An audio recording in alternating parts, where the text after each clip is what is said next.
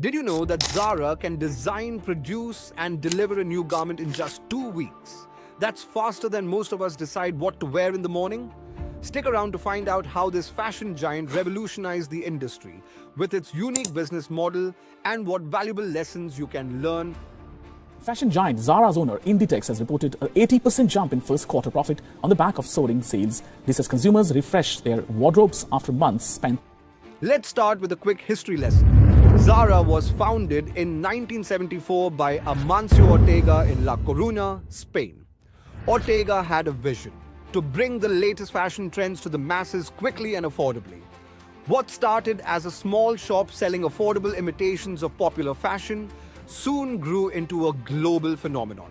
So what exactly makes Zara stand out? It's all about speed and agility. Zara pioneered the concept of fast fashion, designing, producing, and distributing new fashion items in just 2 weeks.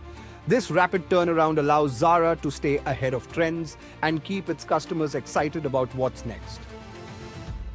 One of Zara's key strengths is its vertically integrated supply chain. What does that mean? It means Zara controls every aspect of production, from design and manufacturing to distribution. This allows for greater control over quality and speed.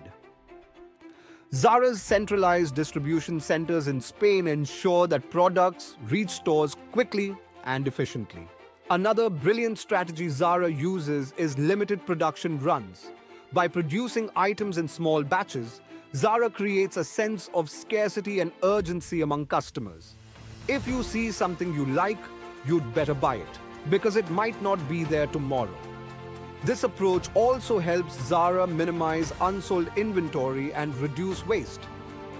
Zara has an impressive customer feedback loop. Store managers and sales associates continuously collect and report real-time data on customer preferences and trends back to the design team.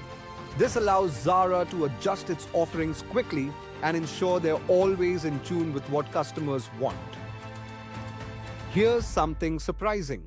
Zara spends very little on advertising. Instead, it relies on prime store locations, word of mouth, and the constant introduction of new products to attract customers. Zara's stores are strategically located in high-traffic areas, making the brand highly visible and accessible. As Zara looks to the future, sustainability is a key focus. The brand is committed to using more eco-friendly materials, reducing waste, and improving labor practices.